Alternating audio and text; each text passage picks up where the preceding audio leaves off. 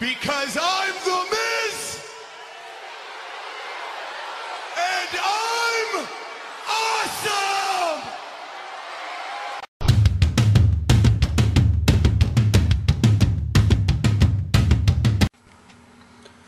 What's going on, everybody? It's your buddy, it's your pal, SpazPhoenix, the YWC Reality Check, here with your 2012 Night of Champions review.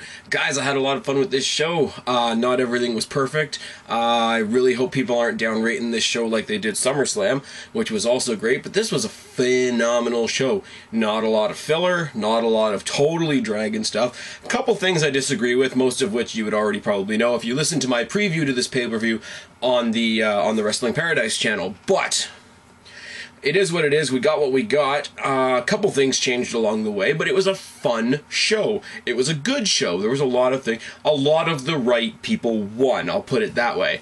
Start off with the pre-show. We had an interview with Booker T, who says he hasn't made his decision about the Brogue Kick and the whole Sheamus bullshit and all that. We have a video package for Antonio Cesaro, who's the new U.S. champion, because we're about to have the Battle Royal to establish the new... I can speak, I swear. I'm tired, it's almost midnight here. To establish the new #1 contender for the U.S. Championship. The 16 people in this match were Brodus Clay, Epico and Primo, who brought back Rosa, nice to see Rosa again, Gabriel Tensai, Kid, Michael McGillicuddy, Zack Ryder, Titus O'Neil and Darren Young, Jinder Mahal, JTG, Drew McIntyre, Ted DiBiase Jr., Heath Slater, and Santino Marella. Thank God the winner was not Santino Marella, and it should be noted that the entire 15 other guys in the Battle Royal ganged up to get rid of Heath Slater. So maybe Heath Slater's a really big superstar. We just don't know it yet. The only two things really to note here was Tensai powerbombing Kid out of the ring, which was a nice little spot, and the brief battle of the big guys between Brodus Clay and Tensai. Other than that, got down to the final four, which I believe was the primetime players, Tensai and Zack Ryder. And given that those were your final four, I'm glad to say that Zack Ryder was your winner. We start off the show with Michael Cole updating us on Jerry Lawler. Lawler's doing great. He's well enough to travel. He's going from Montreal to Memphis sometime this week. They also announced that JBL is going to be joining Michael Cole on commentary. Fantastic. Michael Cole and JBL on commentary tonight did fantastic. I'll just say it right off the bat. We started off with the match that one of the matches that I was the most worried about, the Fatal 4-Way between the Miz, Rey Mysterio, Sin Cara, and Cody Rhodes for the Intercontinental Championship. There was a lot of dynamic stuff in this match that was really cool, because we saw the two separate feuds that are going on. We saw Miz versus Rey. We saw Sin Cara versus Cody Rhodes. We saw Rey Mysterio versus Rhodes, because they've had their problems as well. We saw Miz hook it up with Sin Cara a little bit. We saw the Luchadors finally go at it, which was great. And we saw the Miz versus Cody Rhodes, which is what I want to see in the future a lot as well. Nice Tower of Doom powerbomb suplex by The Miz on Rhodes and Rey. Sin Cara hit a nice suicide dive on The Miz on the outside at one point. Rey head scissored Rhodes into the rails, which was a nice looking spot. Cody continued his story of going for the masks, etc. Sin Cara, for some reason, didn't put a mask on Cody Rhodes, put a mask on The Miz instead, which makes a lot of sense. But The Miz blindly hits a skull-crushing finale on Cody Rhodes and picks up the victory. Now, am I happy because my guy won? Absolutely. Am I happy because my buddy Preston has been telling me as a Miz fan and telling The Miz to go fuck himself for about a week now? Kinda, yeah, but I say that in jest. Why I'm happy about this? Because I'm a Miz fan. Because let's look at the facts. Let's look at the cold hard facts of this result. Not only did The Miz win a match that contained a former world champion in Rey Mysterio, also a very huge fan favorite and one of the super family, also beat Cody Rhodes, second generation superstar, and he's had his own times to have championships and be decorated in that right as well. And you've got Sin Cara, who not a lot of people are high on, but you know WWE is trying to push. He beat all three of them. Now, that would be enough, but he beat all three of them blindfolded. Oh yes! Oh yes! Miz retains the Intercontinental Championship, and we are off to a hell of a start. We see Primetime Players trying to get a tag team title shot from Eve in the back, but Eve is interrupted by EMTs who tell them that Caitlyn's had an accident. Caitlyn's been attacked. She can't perform tonight. Big surprise. Da-da-da-da-da. Next match is Brian and Kane versus R-Boom. R-Boom double-team Kane for a while. Brian tags in, and he's yelling at Kane while he's beating on R-Truth. And then R-Boom double-team Brian for a while, so that's fun too. Brian kicks the hell out of Truth's chest for a long time.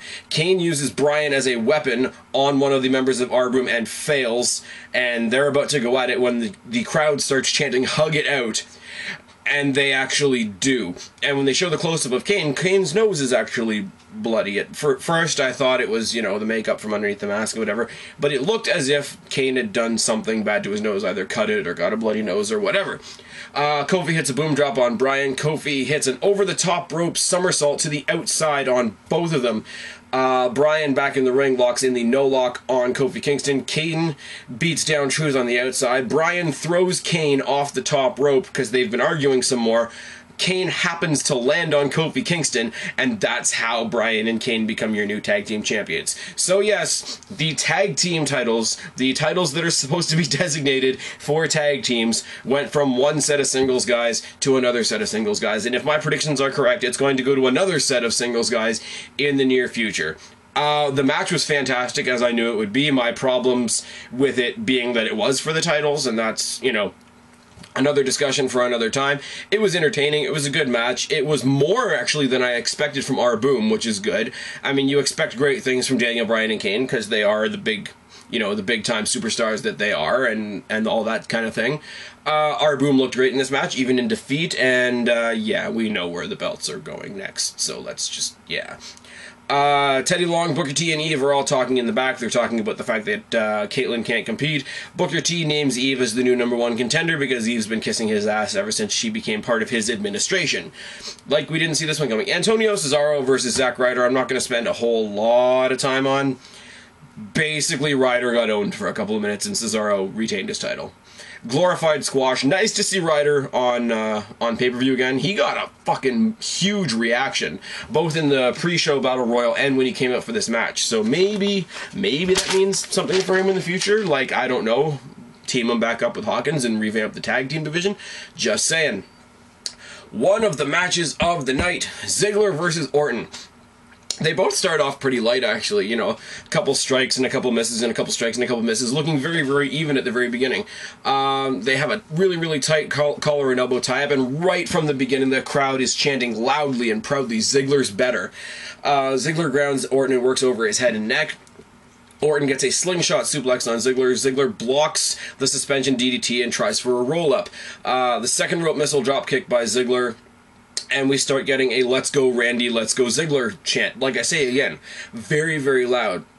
Ziggler puts down a whole shower of elbows on Orton while he's down. Ziggler hits the sleeper and does that thing that he does when he locks in the sleeper and then he floats over into an arch. Looks very, very nice. Lost my place. Great standing dropkick by Orton, and Ziggler hits a DDT and gets a near fall. Top rope superplex by Orton, and then they start trading strikes. And this is usually when they go from actually wrestling each other to, you know, just punching it out. It's not exactly the most exciting part of the match, but this was prolonged for about 2 minutes. You know, between kicks and strikes and elbow shots and headbutts and kicks to the gut, etc.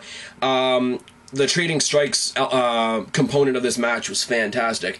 Ziggler hits a famouser and gets a near fall. "Let's go Ziggler" is louder and louder and louder as the match goes on. He avoids the suspension DDT again. They brawl outside. Ziggler eats the guardrail hard on the outside. Suspension DDT from the guardrail to the floor.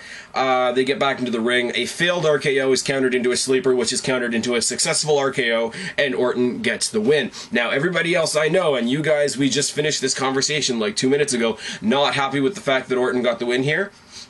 I'm happy with how good Ziggler looked in this match, and I'm happy with the 95% knowledge that we could possibly see these guys next month in a Hell in the Cell match. And if this is what we need to get to these two great athletes and competitors and whatever in a Hell in the Cell match, I will gladly take it with a side of fries.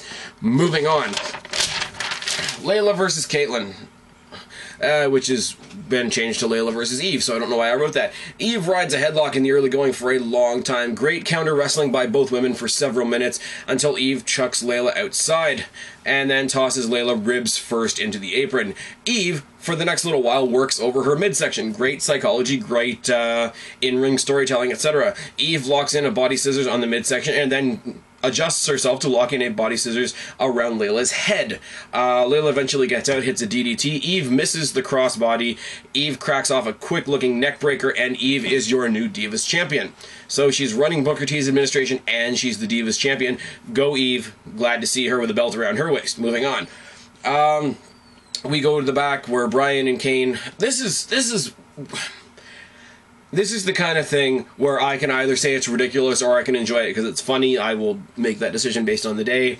Daniel Bryan and Kane arguing in the back, each one of them saying, I am the tag team champions. I am the tag team champions. First of all, not proper English. Second of all, it's just lame and it makes them sound like 2-year-olds that are squabbling over a basketball in the schoolyard. But AJ comes in, freaks out, talks about how she spent all this money and all this time to bring Dr. Shelby in to help them out and how they've made so many strides and how they're champions and they still can't get along and whatever. Daniel Bryan congratulates Kane. Kane disappears. Kane comes back and dumps a big, massive vat of Gatorade over everybody. AJ's in a wet white t-shirt. I'm happy. This segment is therefore forgiven. Moving on, they're the champions. I could care less, really. Really, tag team wrestling is dead. Moving on. We have Sheamus come out and we have Alberto Del Rio come out for the World Heavyweight Championship match. Booker T comes out to announce that he has decided not to ban the brogue kick. I'm tired, guys. I really, really am. Alberto Del Rio starts off the match with striking with speed, basically showing how much faster he is than Sheamus and making Sheamus look like a bit of a goofball. Sheamus bowls Bryan into the corner and starts brawling him. Sheamus hits the battering ram off the apron to the outside, which I will admit was a great looking move. Alberto Del Rio launches Sheamus from the steps to the Spanish announce table. Nice looking spot. Alberto Del Rio works over the arm, works over the shoulder. Alberto Del Rio steps on the back of Sheamus's neck, which was a nice looking spot. Sheamus eats ring post to the shoulder. Alberto Del Rio locks in the armbar, then moves Sheamus to the outside of the ring and grapevines Sheamus's arm with his entire body weight on Sheamus's arm, hung over the rope. Another very, very nice looking spot. Kind of reminiscent of, I don't remember whether it was on Raw or SmackDown, but when he grapevined Sheamus's arm over the edge of the stageway. Similar to that, except over a ring rope. Nice little spot. The psychology from Alberto Del Rio's end of this match was fantastic. Alberto Del Rio is out on the apron and Sheamus makes him eat the post. Alberto Del Rio counters White Noise into a backstabber. Loud, loud, loud, we want Ziggler chants. So yes, Boston really, really was into Ziggler tonight. It's awesome. White Noise on Alberto Del Rio. Alberto Del Rio ducks the brogue kick and hits an enziguri and gets a near fall on Sheamus. Alberto Del Rio ducks another kick and locks in the arm breaker, which gets countered into the cloverleaf because Sheamus is the Irish Superman. Sheamus's arm is hung over the ropes. Hung up in the ropes. It's twisted. He's hanging like, oh, look at me, look at how helpless I am, da-da-da-da-da. While Alberto Del Rio kicks the hell out of his arm, brings him back into the ring, hits the code breaker on his arm, hits the cross arm breaker once again, and enter the bullshit. Sheamus, with his injured arm that's been worked over the whole match, slams Alberto Del Rio to get out of the arm breaker. Yeah. Anyways, cross arm breaker once again. Sheamus manages to break. Alberto Del Rio gets frustrated, walks into a brogue kick, and Sheamus retains his title because, as Alex would say, it's in the book. Cena Punk, why are you beeping at me? I'm doing a video. Moving on. I didn't write any notes for this match, honestly. I wrote down a couple points that I wanted to talk about, mostly to do with the crowd. But this match was phenomenal, honestly, and as much flack as I give Cena because he doesn't sell and he doesn't do this and he doesn't do that, and that's true. I mean, let's face it, it is fully true. But because of the hatred that people have for Cena, even in his hometown, which I love, we're all invested in CM Punk, whether we're invested in him because he's a heel and we like heels, whether we are invested in him despite the fact that he's a heel, or whether we're just invested in him because we know he's the better wrestler and he's the one that deserves to be the champion. It's all good. Heyman does an intro, talking about himself, talking about CM Punk, but not really telling us anything, pissing off the crowd. Awesome. We have loud CM Punk chants, even though we're in Cena's hometown, before either of them are even at the ring. Throughout the match, you got the "You Can't Wrestle" chants. Even after John Cena had his wonky attempt at a suicide dive, people chanting "You still suck." Punk pulled out the crossface, the crippler crossface of Chris Benoit on Cena tonight. There was a big, huge crowd pop from Cena's hometown crowd when CM Punk kicked out of the Attitude Adjustment. Punk hit a moonsault. Punk hit the Savage elbow like he typically does. Punk hit the rock bottom. Oh, yes. I don't know. We had finisher. There was a lot of great wrestling in this match. I didn't write it down because I was too into the match. There was a lot of great wrestling in this match, but a bunch of the pop spots, like I said, where it's Punk hitting the moonsault, which we've never seen before, Punk hitting the rock bottom, which was fan-frickin-tastic, Punk hitting the crossface, all those types of things. What ended up happening, and what was supposed to end the match, was Cena taking Punk to the second rope for a German suplex with a bridge, and that being the pin that got the win. And Cena's hometown crowd, you know, goes all on fire because Cena's won the championship, and we're all like, oh, get out the hashtag, same old shit. But no, we go back and we replay, and we see that both sets of shoulders were on the mat, and it's a draw, and in a draw, the champion retains the title. Oh yes. CM Punk is still your champion. John Cena can suck it because it's his own fault.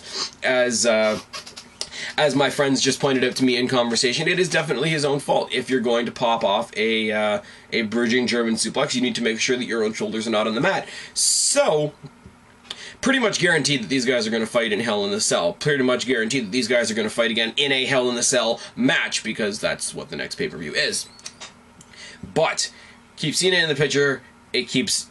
Or, sorry, yes, keep John Cena in the picture with CM Punk. It'll keep CM Punk in the main event.